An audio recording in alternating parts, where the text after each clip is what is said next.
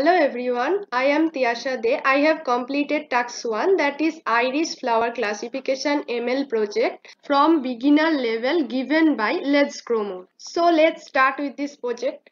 Here we have been given a dataset. The first thing would be to import all necessary libraries like NumPy, Pandas, Seaborn and Matplotlib.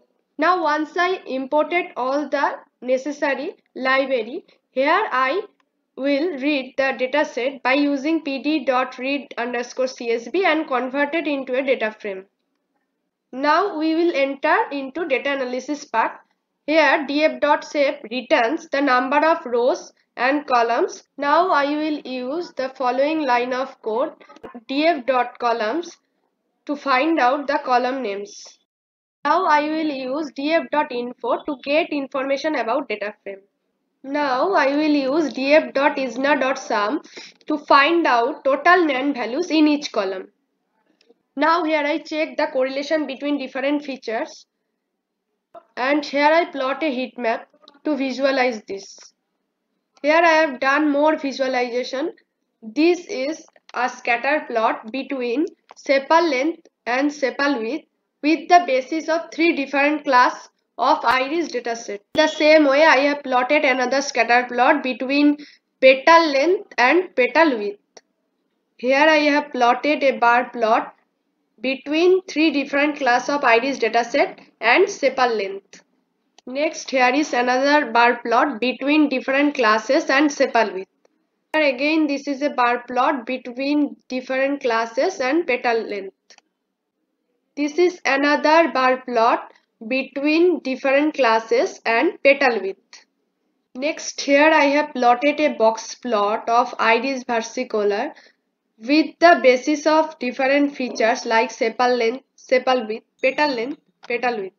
Now in the similar way as previous, I have plotted a box plot of iris setosa and same for iris virginica also. Here I have plotted a box plot of iris virginica. Next, here I have plotted a pair plot of 3 different class of iris flower with the basis of sepal length, sepal width, petal length and petal width. Next, here I have plotted a pie plot of 3 different classes of iris flower. Now finally I move towards building and training our model. So here I split the dataset into X-train and Y-train. So here is our first model, logistic regression.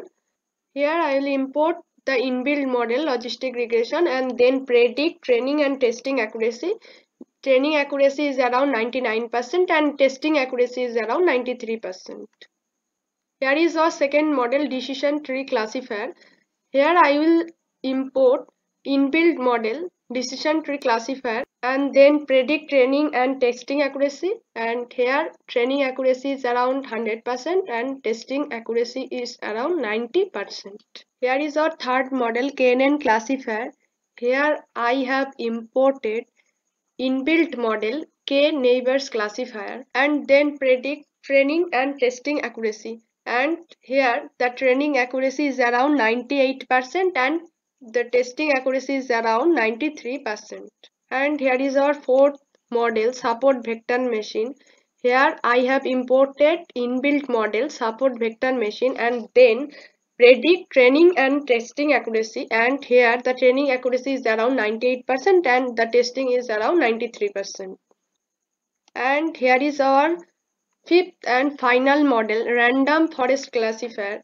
Here I have imported inbuilt model random forest classifier and then predict training and testing accuracy, and here the training accuracy is around 100% and the testing accuracy is around 93%. From 5 different models, I draw a conclusion that if we use logistic regression or SVC or KNN or random forest classifier for iris flower classification, then the test accuracy is 93%. If decision tree classifier is used, then the test accuracy is 90%. Thank you.